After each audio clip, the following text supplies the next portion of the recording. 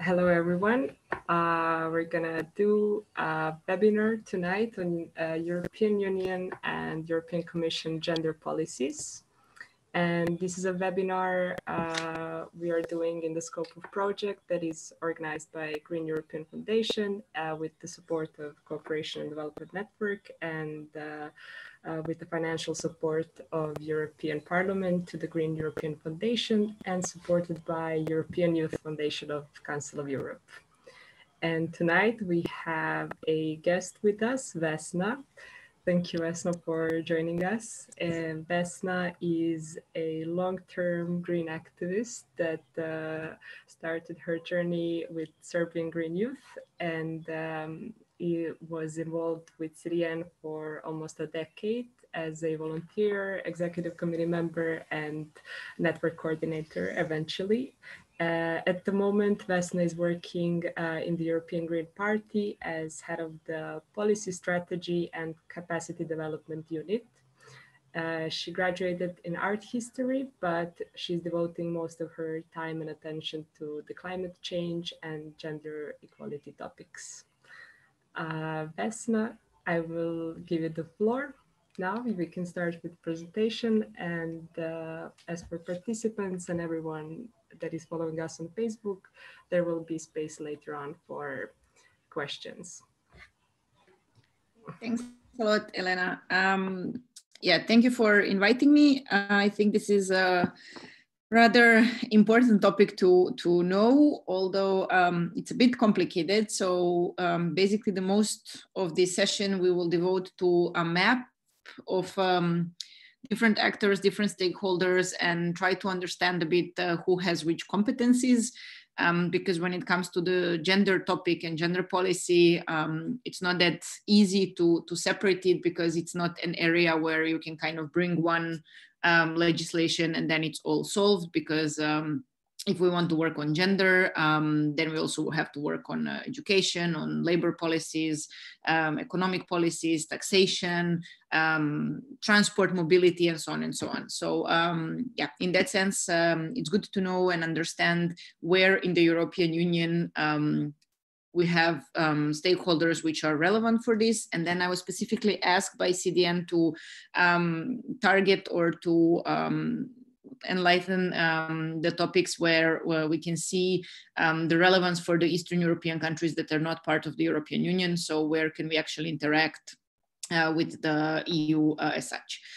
So I will show you a couple of slides with a lot of text, but feel free to ignore the text, because it's just to illustrate certain things. And I will leave the presentation there. However, yeah, let's just focus on keywords, so don't get scared by it. So first and foremost, the short map of European Union that still includes UK here. So yeah, let's see how that ends up, but that's for another webinar maybe. So I just wanted quickly to kind of make clear when we say EU, what does that actually mean? Because also coming from Serbia myself and working in CDN for a very long time, we are used to speak about European Union as a unified body, as if there would be one person, one body, one group that decides everything and represents only one entity, which is absolutely not true. So to start with, there are 4 different bodies in the European Union that have certain competencies and that are responsible for different parts of functioning when it comes to the EU policy making as such. So what we usually mean when we say European Union, especially outside of the EU, is the work of the European Commission, which is maybe the most visible in media to us, and maybe the most kind of relevant on a daily basis of the communications they do towards us. Commission represents sort of, but I mean, again, this is now just really plastically explained. Commission represents sorts of ministries. So let's say that European Union represents one political entity, and then Commission would be sort of ministries. So you have a Commission for environment, you have a Commission for trade, you have a Commissioner for mobility, literally what would be on a national level the work on ministries. They also have the right to propose legislation, and then that goes to two other bodies. One is European Parliament. This is the parliament where we have now, I think, 700 plus members of parliament, which are, as any parliament functions in the, on the national level, having different debates on the legislations and eventually adopt them. European Parliament consists of parliamentarians that are coming from all European countries, and they are elected at the European elections. However, these elections, they are European in a sense that people elected do go to European Parliament. However, they still correspond very much to national agenda in a sense that European elections are happening in every country under the national legislation and with the national regulations. And then the third body in this so-called trialogue is the Council of European Union. And this is something that matters a lot in a sense that this is exactly the place where this concept of unified Europe trembles the most, because Council of European Union represents a body where ministries from all countries come together. So, for example, if you have a Council of European Union, that means that all heads of states will come together, and there they will also have a debate and participate in adoption of the legislation.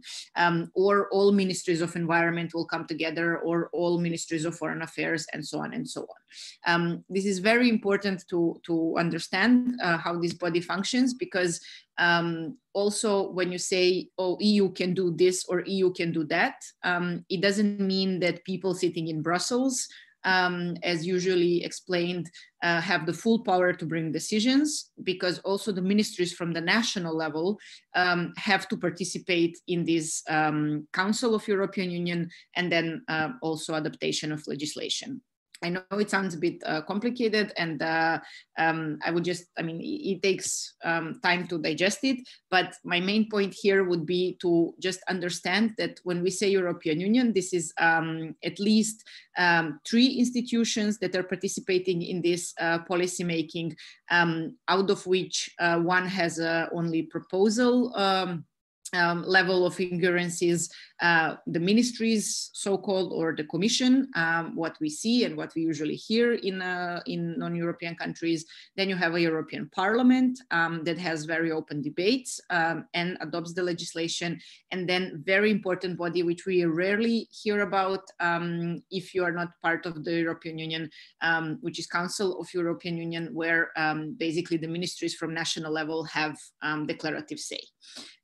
I would also like to mention here European Court of Justice, because it is a very important body in the European Union, and I will give later a bit of one example for where we can see what role it can play in the gender policies. So a lot of text which you can completely ignore in a way. I'm just repeating myself that European Parliament is basically elected by the EU voters. The Court of Justice, the Council of European Union is the voice of the governments. This is what I was saying. And I think on the gender level, this plays, or on the gender topic, this plays a really big role because as such, gender equality, it is not a competence. So you cannot really legislate so directly, as much as it's more kind of a value or a goal implemented in other legislation as well. So where does the gender equality comes on this map? So there is a new commission, so European Commission work program for 2021. And gender equality is mentioned there only in the point 39, basically focusing on gender-based violence and kind of promising an action to prevent and combat specific forms of gender-based violence with the legislative file. What this tells you is that for sure, gender-based violence is as a priority as a topic. It also tells you that all other aspects of gender equality are not priority and the topic for 2021, which is fine because we also have just as much resources to deal with a certain topic. And then, this is going to come there, which basically means that next year we should expect more debate, we should expect more research, we should expect more political action, and eventually we should expect the legislation on gender-based violence on the level of the EU. So a bit bigger picture when it comes to European Commission, what you can find there is annual report on equality between men and women, which is very deep research on every country. And it provides a good base. It provides a good place where you can go and get basic understanding of where does certain country qualifies when it comes to equality between men and women in European Union. So it's done annually. It also shows you like which categories are prioritized, or it shows you like which aspects of gender equality we are looking at. Commission also has gender equality strategy. It's this commission, which has started its mandate last year, is also having a big discussion on gender equality strategy, because it was kind of promised that this will be the most gender equal commission we had so far, which is not hard to achieve. Also, this is the first time that we have a woman as a president of commission, and there was a big promise, a big pledge that this commission took to not only bring gender equality on a topic of legislation, not only to bring gender equality as a value in the work with the member states and on the EU level, but also to use and to implement gender equality in its own structures. And it is true that this is the most gender equal commission we ever had. It's still not gender equal, but then the question is, of course, how much are we satisfied? Like how big changes do we expect to happen from one minute to another? What can EU Commission do? As said, they can participate in EU legislative work. They can work on institutional structures because representation matters, as we know, and they have the external action prerogative, so influence on relations with the non-EU countries, which is something that might be interesting for you, which can focus on two different areas, maybe to call them. One is on a direct external action, so all negotiations and all EU accession processes that are done at the moment with the countries outside of the EU that are aspiring to become members. Gender equality is represented there as one of the main values, which means that it has to be embedded in all the work that countries like Serbia or Ukraine are doing on accession. How strict they are, I would say, yeah, it's not that bad, but of course, there's always a question of how much you should sanction not fulfilling this gender equality prerogatives. And then also another important topic is that when it comes to pre-accession projects, gender equality is also very much mentioned as one of the criteria. What is very important is that it's part of the administration, which means that, for example, all the NGOs and local authorities, when they're working with EU projects, they always have to answer the question on how does this project support gender equality, or what is the gender equality aspect of your project, and so on and so on, which I'm sure is driving them nuts. And I'm sure that in many cases there's just not understanding on why do I need to answer this question, and why does the EU want to know how my bridge or the water system renovation will contribute to the gender perspective.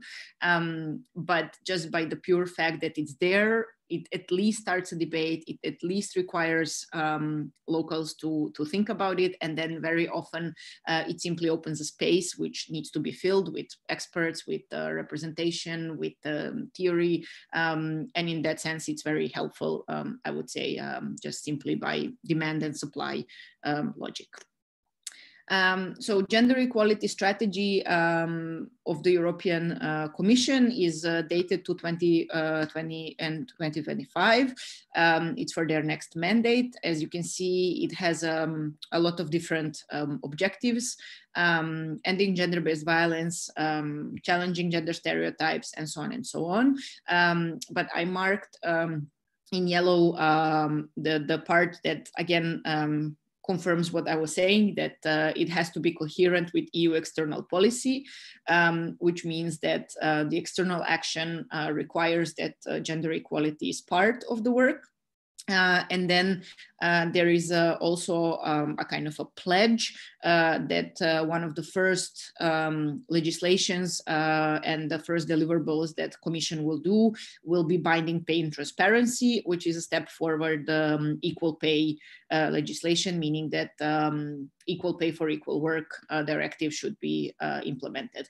I think it was 4th of November recently, the day when kind of women technically start working for free, meaning that the difference in pay that women, the lower amount of pay that women get for the same work compared to men, eats in a way almost 2 months of our work days in a year. And you can see that on EU level, there are different countries rate differently, but then EU average is also not that great. So in that sense, the equal pay and binding pay and transparency were taken as one of the priorities for this commission.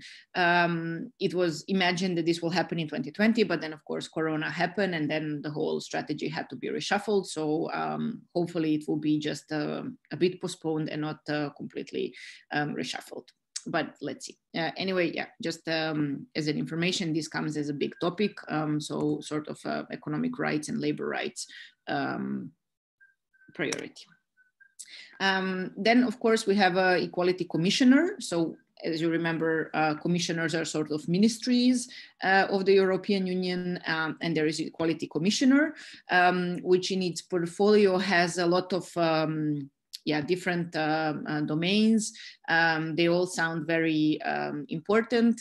They are all offering a lot of opportunities to work on the issue. However, I would dare to say that among commissioners, there's a prioritization and hierarchy, and equality commissioner is not one of the, let's say, top commissions that EU is implementing in its work, which doesn't mean that the topic itself is not important, but it means that for sure the space in the political action that is offered is not going to be one of the leading actions that Commission is going to take. I would also like to, for example, here draw your attention to Work-Life Balance Directive, which is something that came from the mandate of the last Commission, which is one of these big legislation files that was supposed to work on gender equality and especially women's rights. That was then embedded in the legislations, and this is something that is very interesting also for non-EU countries, because for what I know, we have very, very little work-life balance directives or legislations in this area. So this can be also an inspiration, but it can also serve as a direct source of mandate to work on this topic, because it exists in the European legislation, and it has a certain way of practicing and enforcement, where we can also demand this to be included in the countries that are in negotiation process with the EU. And then also worth mentioning Istanbul Convention. Istanbul Convention is a bit wider than the European Union. And there is, on European Union level, you have two levels where we want every single member state to ratify and implement Istanbul Convention, but then we also want EU as political entity to ratify and implement Istanbul Convention.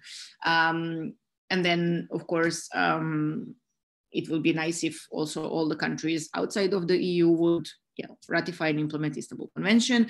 And since this is the element that connects us all, this is also a topic or area under which we can have a lot of common projects, and we can have a lot of common political actions. Now, going to the European Parliament. So we dealt with the Commission a bit. In the Commission, we have, as I said, the gender strategy, gender equality strategy, which also promised to focus on equal pay directive for start, that has an equality commissioner, and then it has also different mandates within the previous work done that to reinforce them and to ensure the implementation and enforce them in different areas. Now, going to the European Parliament, European Parliament has a so-called FEM committee, which is Committee for Women Rights and Gender Equality. This committee has, like all the committees within the European Parliament, have also consultative role, and they are the bodies in which the main kind of topical debate also happens. And they also serve as sort of a working groups. I'm just really simplifying this, but just to understand how committees work within the European Parliament. What is important to understand is that these committees are made out of parliamentarians from every parliamentarian group, which means that in FEM committee, you do have representatives of Greens, Liberals, Social Democrats, Left, Conservatives, different type of Conservatives, Christian Democrats, and so on and so on. So it's a place where parliamentarians with different political orientation would discuss topical work, which in women's rights also makes a bit of a difference. I just copied some of the agenda points for the FEM, just for you to understand what sort of work they do. So they would, for example, give a lot of amendments to the documentation, to the reports, to the legislative documents, to the resolutions, in order to make them more closer to the values and agenda of the FEM committee. So you can see different amendments, for example. They also give an opinion, which is kind of a committee, a working group opinion on the general work on certain topic of the European Parliament. And through this FEM committee, Parliament and different groups are managing to boost the work of on the gender issues and gender policies. So if you want to, I mean, how to work with this, I would say that if you want to work European Parliament on gender issues, parliamentarians which are in the FEM committee are for sure your best shot. So on the website of the Parliament, you can always search the committees themselves. You can see which members of the Parliament are inside of this committee, on which topics they are focusing, what is the priorities of the FEM committee itself, and then see how to interact with this group. I linked here also the report on gender equality in EU foreign and security politics, because this is something that Greens are also focusing on as one of their priorities for the next mandate. I mean,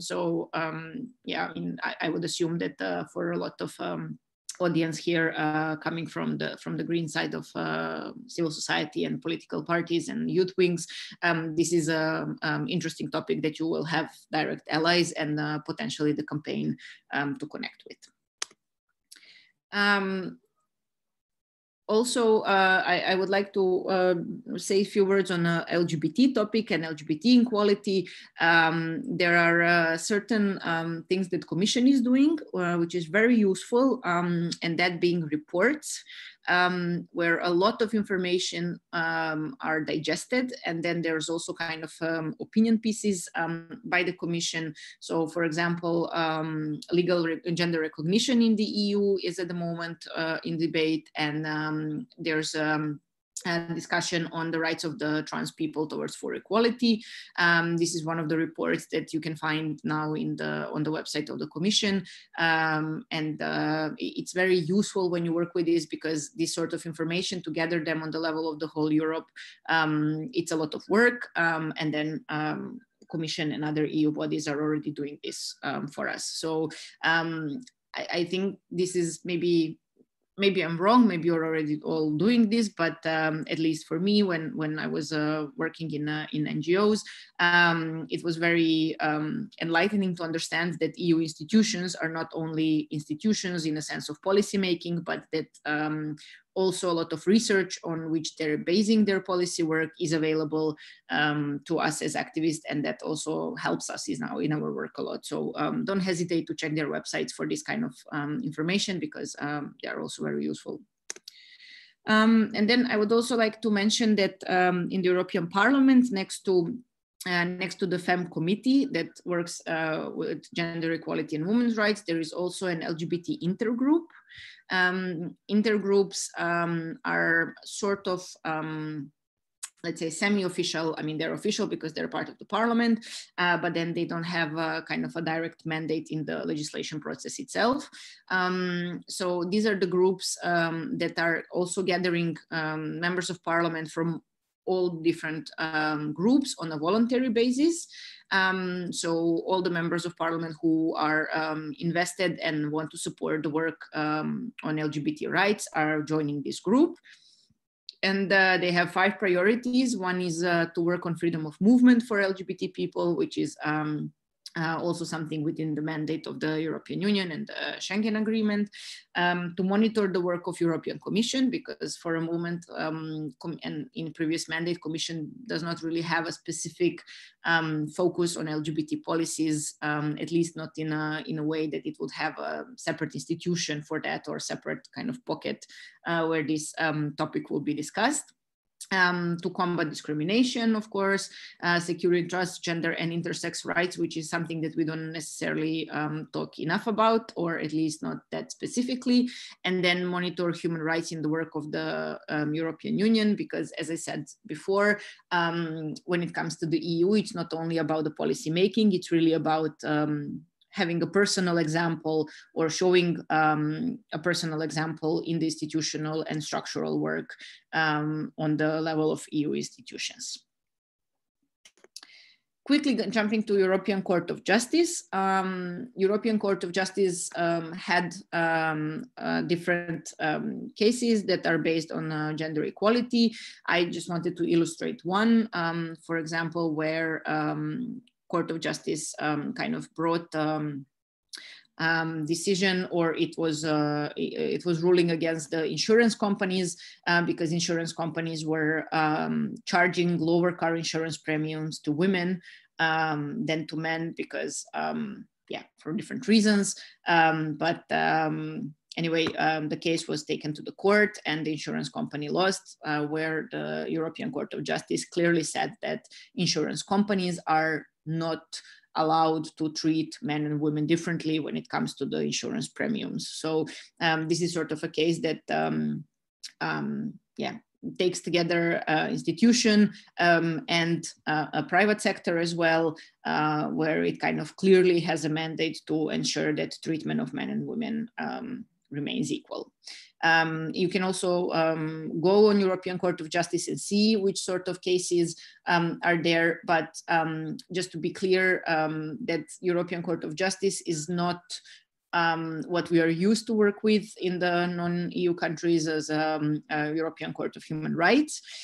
So in a sense, this is not a place where we can, sue our governments for constantly ignoring gender equality, or for very specific cases of breach of gender equality. This is something else. But still, you can also find interesting examples on how far the gender inequality can go, and on, like in which areas we still have work to do. Sorry. Okay, let me just see if the video will be working, but okay. So now I want to wrap up the institutional part. As you can see, there's legislation that we can do with a priority of equal pay directive for this year. There is a lot of consultative work that EU institutions are doing, a lot of reports, a lot of research that EU institutions are doing on gender equality. And then there is a lot of monitoring and a lot of auditing, like gender auditing from institutions themselves, to ensure that gender equality is not only a policy topic, but also a practical policy within the institutions. But then there's another side of the coin as well. And I'm sure that in last years you have all heard about Me Too movement, which also had its own repercussion in the EU. This is just to start with the negative, but then I would also like to give a short positive remark on this. So there was a Me Too movement in the European institutions. There was a lot of cases that came up to the surface. Of different treatment of men and women in the institutions, of systematic bullying, of a lot of mobbing cases, direct harassment, sexual harassment, and so on and so on. And kind of expecting that EU institutions will be immune to this was a bit of naive compared to also the scope of Me Too movement that we also saw on the national level. So I just want to kind of let's say, avoid the drama about it, because of course it's a drama to have a harassment anyway, but yeah, we should not be naive and kind of expecting EU institutions to be perfect by itself. And then it's just a matter of what we are going to do against it. So I'm just gonna show you like quickly a video with Me Too movement EU film.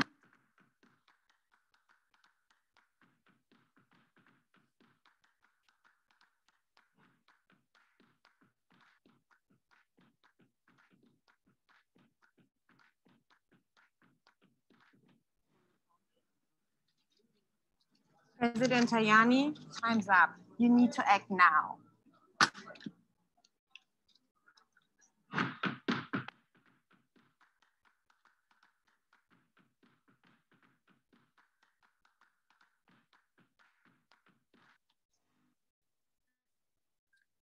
Okay. So the ones who don't know, President Tajani was the president of the European Parliament.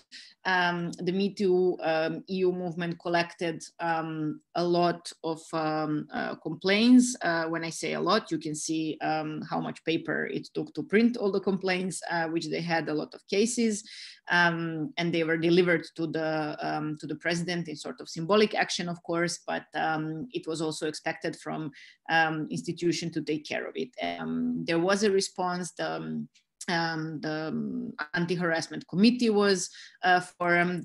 There is institution or sort of inter-institution body made equally from politicians and employees that is now auditing all these cases, and so on and so on. So there's also, we don't have time now to go into it, but I think it will also be interesting to see what immediate response, because there's a lot of public pressure on the European Parliament. So immediate response meant that in a very quick time, in a very short time, a lot of actions to counter harassment were implemented, and this might be interesting case study also on what can be done in a national level as well, because this was very quick.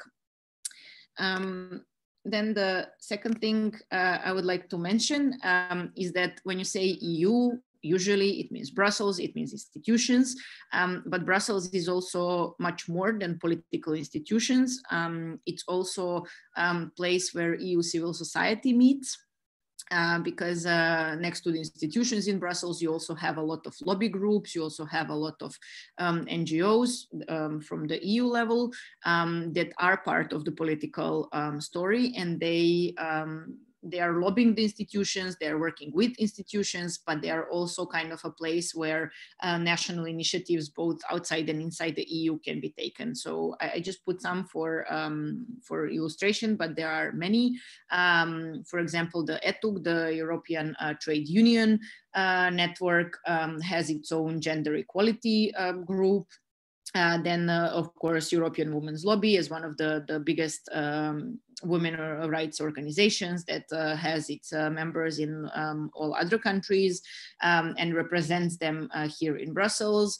Or, for example, the Period, which is kind of started as a grassroots network of women who came together to basically empower each other, but then it also grew in a response towards institutions and harassments and so on and so on. So there is a lot of creativity in Brussels, there is a lot of organizing, there is a lot of combination of a national and EU level, and then this all can serve as an inspiration, but also as a partners to your national initiatives. And I highly invite you to at least Google or ask me directly which other organizations there are, because there is really, really a lot of creativity.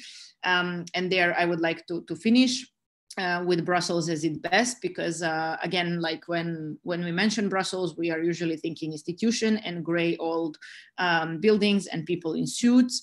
And that's really just a segment of what Brussels offers, but it offers a lot of rainbow activism on the streets as well, also by the politicians themselves.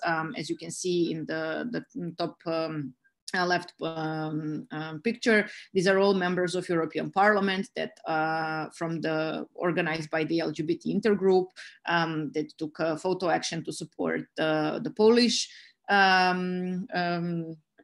LGBT groups, and then there was a clandestine action in front of the Polish embassy, for example, or a huge feminist march for 8th of March last year, which was really out of proportion.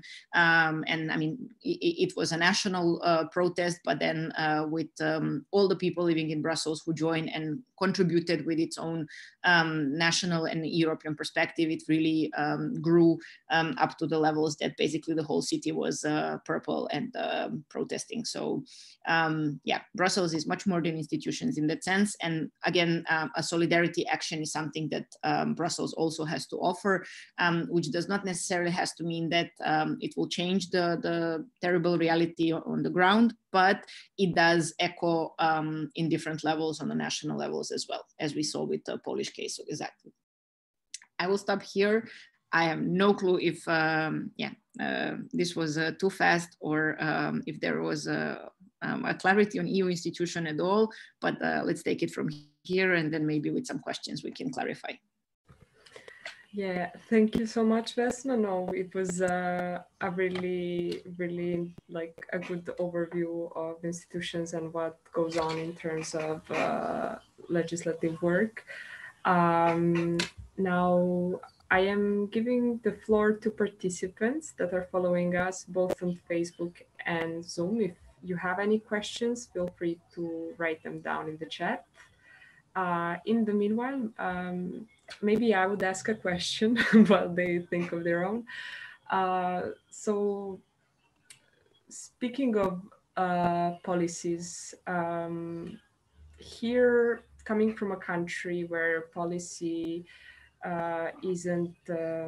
doesn't have so much power, let's say, like there might be some laws on a certain topic. I don't know, it doesn't necessarily need to be like on a gender, but in reality, in practice, these policies are just not respected, let's say. So I was interested to ask you, like, besides these bodies that you already mentioned, like what happens like in practice when what has been like adopted as legislation, what happens in practice like when these are not respected, basically when the reality is a bit different from what happens inside the institution. I hope I was clear. There's a lot to unpack there.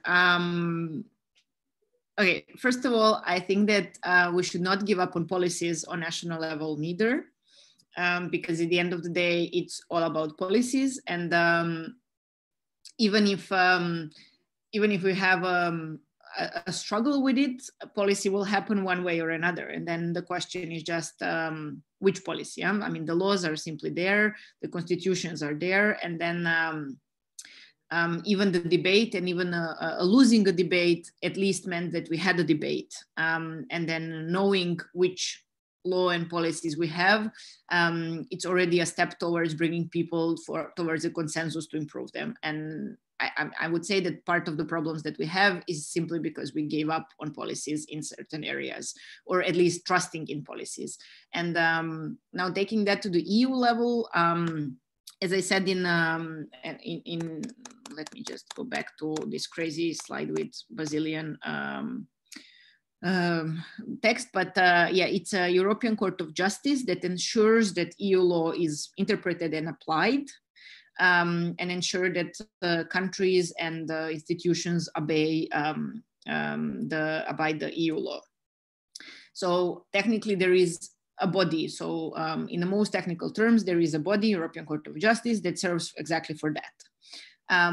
Then we have seen in last years, for example, with Poland and with Hungary, that there are certain issues with especially rule of law, when one country within the EU does not really, let's say, follow directly, and I'm very generous here, directly the legislation and the regulations of the EU. And then that ends up to be a huge drama, and it ends up to be a huge political process, because it's also very hard to impede, to penetrate the national level and the national legislation. And this is especially hard when it comes to the gender issues, because gender, apart from it having its own policy and legislative perspective, it also has a huge traditional and cultural perspective. And then to bring the legislation only from the EU level, it will very hardly work. As much as on a national level, to bring, out of nowhere different legislation, it doesn't work. So in that sense, the role, I think that just reiterates the need for civil society to be there and to constantly work on education, on mobilization, on debate, and legislation should be the last part. I mean, the legislation should be there when we already have a consensus, because if we are fighting on the legislation and policies with kind of barely reaching, 50% or how much you need, that makes it very fragile.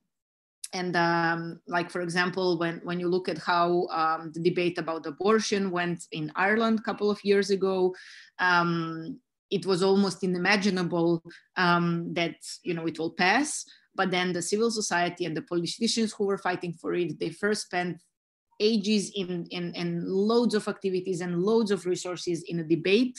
And then once we had the referendum on Article 8, I mean, it went more or less smoothly, simply because legislation came after a lot of work. So kind of disciplining citizens and processes with legislation, it might be fast, but it might be very rigid. And then when it comes to gender, if you use it and do it only that, then we will have a lot of resistance. And then it's a huge question on how you police it, or as you say, like how you reinforce it and who has the right to do it, because it's also a very private issue in many cases. And then, yeah, I don't have a straight answer for you. I just think that your question really reinforces the mandate that the civil society needs to have on this, and that we should not, we should not leave the policies alone, and we should not say, you do your policy as politicians, and then once it's over, then we're going to step in, but like rather we should have take them accountable for the policy and cooperate with the legislators to make sure that policy which we are adopting are already there and already digested through the society. Thank you. Maybe also I asked a question that's a bit all over, but we have another question. What are the right-wing parties' involvement in the FEM group and LGBTI group? Is there strong reaction on the activities done by these groups? I would say there's no right-wing members of the LGBT intergroup. As I said, this is voluntary intergroups are voluntary membership groups. And I don't know by heart, but I don't think that we have members of ID, the right-wing group there. When it comes to the FEM committee, I mean, committees have the representation from all the groups. We don't have a drama. We have, of course, differences, but I think also that it's worth understanding that in certain cases, especially in the FEM committee, this is exactly the place where you can negotiate with other groups. So under assumption, and I mean, especially in the European Parliament, which does have a certain consensus, or at least like FEM committee works within internal debate and discussion. It's not really black and white situation in a sense that you can kind of say, okay, these are progressive people, they're for gender equality, and then these are evil, negative people who are there to stop us. It's rather the work of the committee that serves for improvement. And as such, it had great results with, as I show you, like some of the amendments, but also some of the opinions they are giving on the work of the whole parliament. So I'm sorry to disappoint you that, you know, it's really not a kind of conservatives against the liberals, and then you know, Greens kind of being the great genderist and all of this.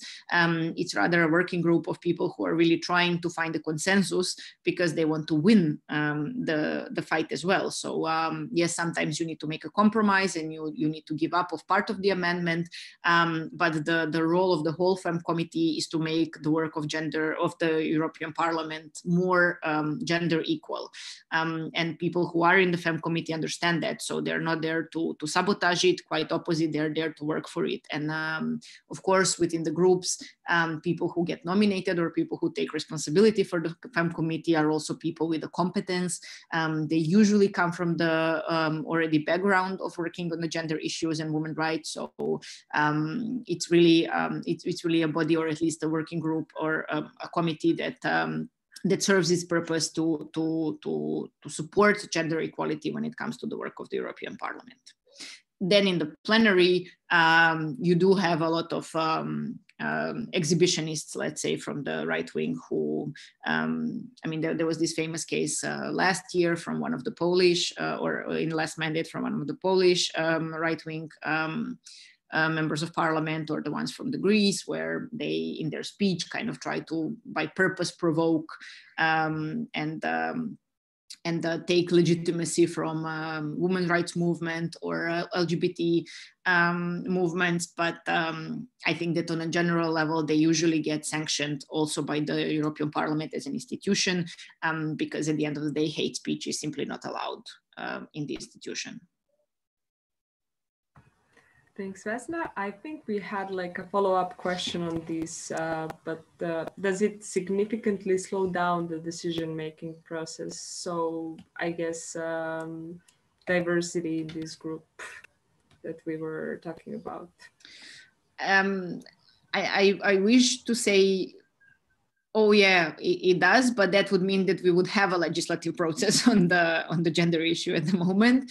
And as I said, this is like not the hottest potato in the Commission, especially now with the Corona, with the huge monetary changes, with new budget, with new economy and trade, with climate change. Unfortunately, like simply in a linear way of working and with time that it has, this is not something that is prioritized. And maybe, I mean, now this is just out of the blue reflection to the question, maybe if we would have a bigger drama, there would be more attention to it as well.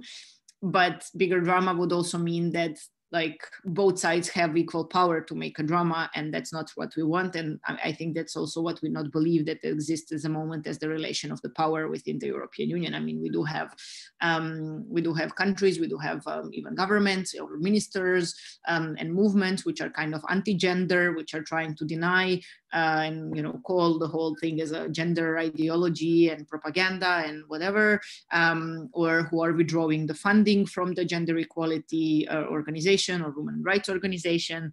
But I think that at the end of the day, what we have seen in last year, it's still huge progress. We have still seen that more and more women get elected. We have still seen that protests for women's rights are getting more and more massive. We have seen bigger and bigger solidarity. So people do go on the streets in Spain because of the issue in Poland, or in Ireland because of the protest in Malta. So we have seen also that more and more institutions are kind of working on themselves. So yeah, I would say that it's easy to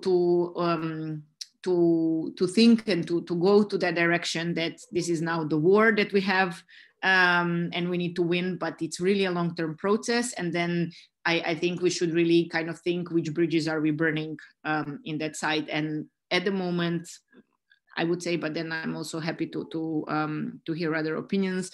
I think that the EU institutions and such are rather supportive and rather a huge resource to promote gender equality when there's time, when there are resources. And again, coming back to the original point, speaking about the Council of European Union as well, I mean, EU is as powerful to support the national level as national actors are able to react. Like, EU is simply not going to be a magic wand or a magic broom that comes to any country, including European Union or outside of the European Union, and fix it. Like, it's not the idea at all, and it's not the structure as such, and nothing functions towards that direction. So it's really about the national actors and the stakeholders / you, the organizations, the NGOs, the protest movements, the local councillors, politicians, ministers, or whomever we are talking about. And only when you have their strong devotion to the European Union and to the gender equality, then European Union as such can be very helpful in that direction. It works other way around as well. I mean, if you have a government which are clearly against gender equality or work on gender equality, then parts of the European Union institutions which agree with it will be loud and say, you see, this is our people and we are all the same and la la la. So it's really to understand that the allies are there, but to have allies, it means that there needs to be an action. There needs to be a stakeholders which are taking the national action forward. Thank you. Now you are saying that at the moment it's just not as big as priority because we have so much going on, no? But I wanted to ask now, seeing that we have all these different committees, groups that are very, I'm not sure if it's the word, but let's say specified in the field. Is there any kind of, are they working together? Let's say, are gender topics being discussed actively when speaking now about, I don't know, the COVID crisis and about the climate change as well? Because if those are priorities at the moment, like, are they being also are they also taking into account gender equality and inclusion, or it's very, I don't know, it's just not not a point of no, gender mainstreaming is a thing, let's say, like that, to start with. So that's also like a role of the FEM committee. So for example, when you see these amendments, that's exactly about it. That's exactly about putting gender perspective in different reports. So when European Parliament is working on a digital agenda, or it's working on climate change, or it's working on trade documents, then it's exactly the job that FEM committee is doing to ensure that in all these other documents and processes, gender perspective is taken on board when needed or when urgent. So in that sense, yes, for climate change, for sure.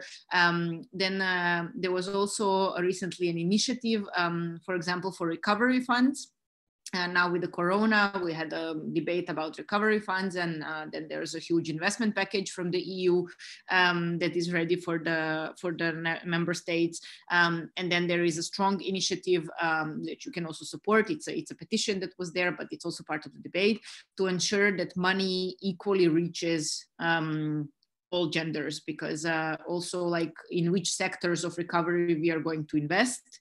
It doesn't mean that the final recipients of that money will equally be men, women, and all genders. So absolutely, I mean, in that sense, gender mainstreaming exists. It's already part of processes. It's not necessarily that gender perspective is always included in the start of the drafting of the processes and documents, but at least at some moment it will be amended towards it one way or another.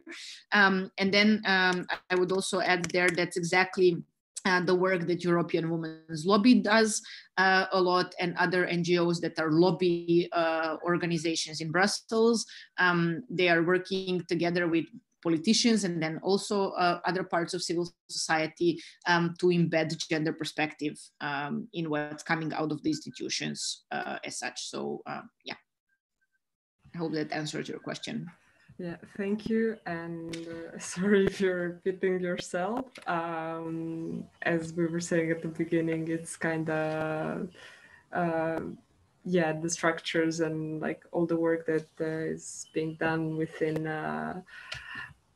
EU, it's a bit, yeah, broad, let's say. Let me see if we have any other questions. I'm checking Facebook as well. We have in the chat 3 recommendations you would give young Eastern European feminist politicians. Ooh, okay.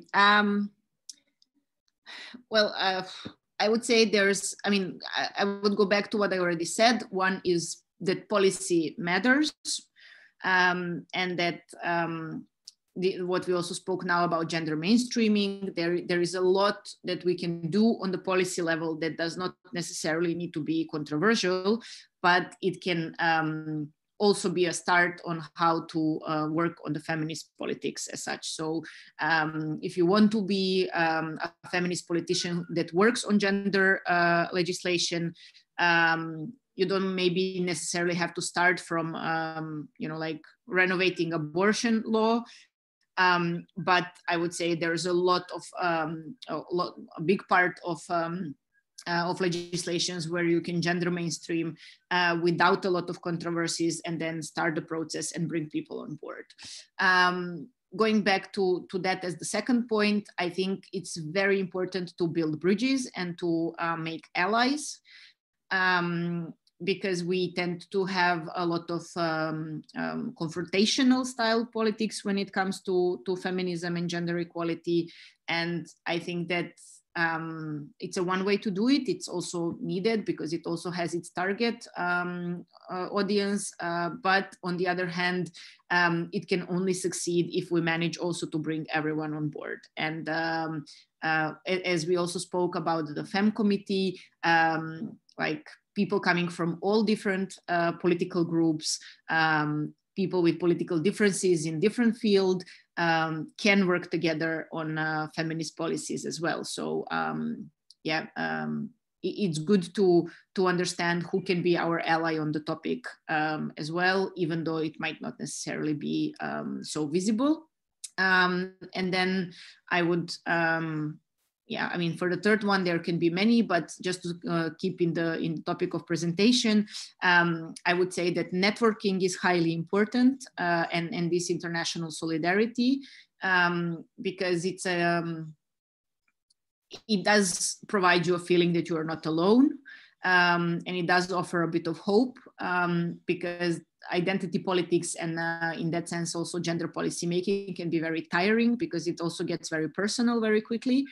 And then ensuring that you yourself can be a support to others. It's also where a lot of motivation comes, but then also in time of need, knowing that, you know, cities all around Europe will torch their lights and kind of say that it really matters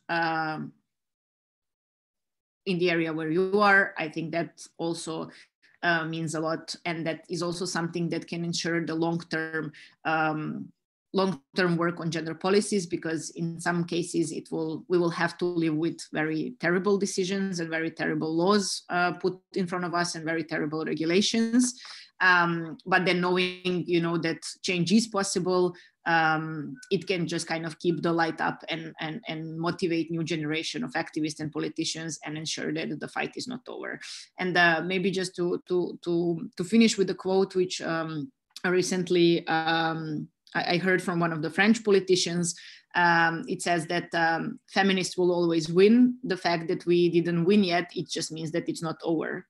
In that sense, this international solidarity is something that can really keep us up until we make sure it's over and we won. Thank you so much. I think that this is like a very good finishing point, and maybe we would stop here because I don't see any additional questions. But yeah, I want to thank you again for joining us tonight. This was really insightful, and yeah, thank you for ending on inspirational quote, let's say. Thank you.